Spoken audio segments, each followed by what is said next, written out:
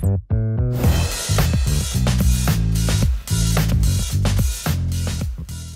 Iyan, how are you? Hi po, Miss Pia. Good morning. Good morning. Ako, good to see you. Yes, opo. It's so nice to be Yes. able to guess and to meet you. How are you? Sabi mo, mostly family man. Ilan na bang anak mo ngayon? I have one 6 years old and one 3-year-old. 6 and 3. Girl, Both boys. So, grabe. Oo, ako yung human playground nila. Ako yung ladder, ako yung bola, ako yung lahat. wow, ikaw na lahat. Nako, Ako na po lahat. So, ikaw ang panganay na boy. Yes. Ako po yung panganay na boy sa asawa ko. Gusto niyo ba magka-girl pa? Or okay na kayo? Yes, of course. Definitely. In God's time, siguro, He will fulfill our wishes. Not in a rush. Oo. No rush. Tsaka maliliit pa sila, di ba? I mean, it's fun yung at this stage na ma-enjoy yung kids at that age, di ba? Yes po. Sobra. Ito ang kanilang human playground. So. Opo. Talagang cherish every day talaga with them. Sobrang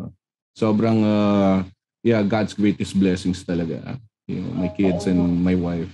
Wow, nako. I have a question, Iyan. Dahil sabi mo nga na ikaw ay, kakatapos nyo na mag-tape, diba, ng Lolong. Yes. Mag-shoot ng Lolong, pero nag-air na ka. Ngayon lang siya a few weeks ago siya nag-umpisa. Yeah. Oo. So, kamusta yung experience? Iba kasi there was one time that we had to stay there for 2 months. It was very challenging. Pero kasi yung 6-year-old son ko, si Jaden, talagang super ganun kami. Mm-hmm. Super ganun kami. I mean, kahit saan ako magpunta, kahit sa bahay, nandito lang siya lagi sa tabi ko. And pag hindi niya ako nakikita every time he wakes up, he would cry, he would feel sad, he would feel lonely. So, yung challenge na face ko during yung taping namin was, having to leave him and having to explain to him na Dada has to go away for work for 2 months. Yung una kasi 3 weeks lang but it felt like years. Talaga kasi may mga drama moments kami nung unang tape, nung unang alis ko. So which was like parang nung gabi, the night before I left, ina-explain ko sa kanya, Dada has to go to work, Dada has to be away for 3 weeks. And sabi niya, Dada, why do you have to go to work far away and then you're not gonna be here until 3 weeks? And he started crying na.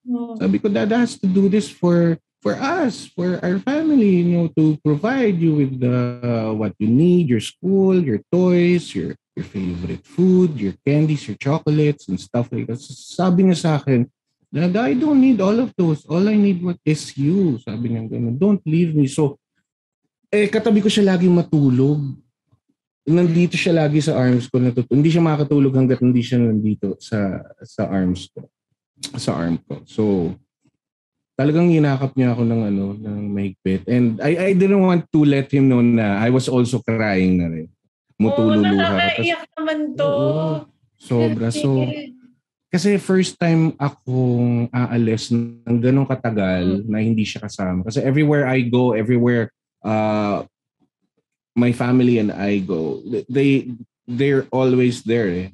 Pa yung wife ko, pag halimbawa maalis kami out of the country or out of town, syempre lagi silang kasama, di ba? So, first time after 6 years na I have to be away without them. Ayun. So, drama moment. Talagang iyakan.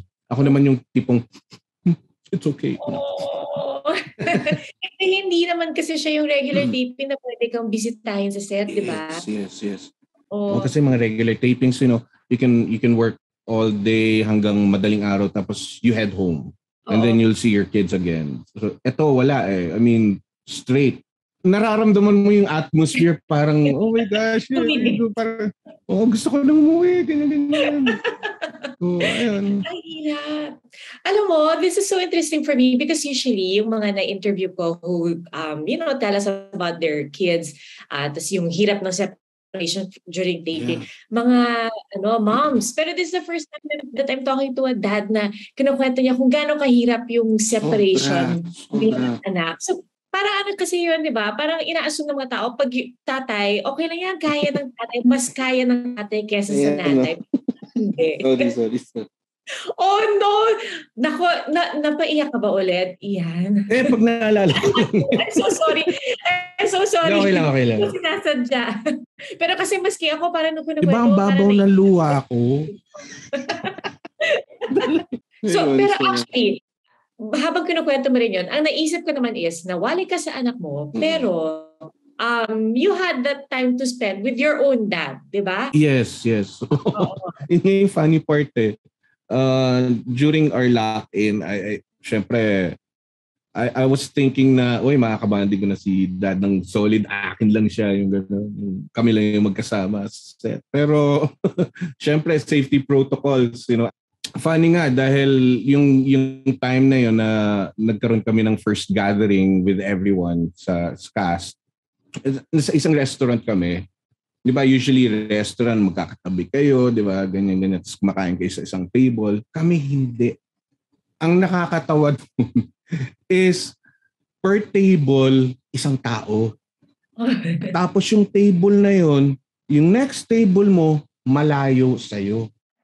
So hindi kayo magkakatabi. Yung dad ko na-assign doon sa table na malapit sa door. Okay. Ako naman dito sa side na to kung nasaan yung food, yung catering. So, tay, kumusta ka dyan? Okay lang anak, gutom ka na ba? Kain ka lang. Sige po tay, sabay na tayo. Ganun, nagsisigawan kami across the room. Ganun ka weird. Okay, bawal kasi talaga mag-socialize. Kasi shoot kayo nung time na, last year pa kasi ito, di ba? Yeah. So, as nga yung cases. Yeah, last year. 1 year in the making, actually. Wow. Napakahirap ito, no? So, I guess ngayon na appreciate mo yung fruits of your effort. Kasi, tapos napakaganda rin ng finished product, di ba? Yes.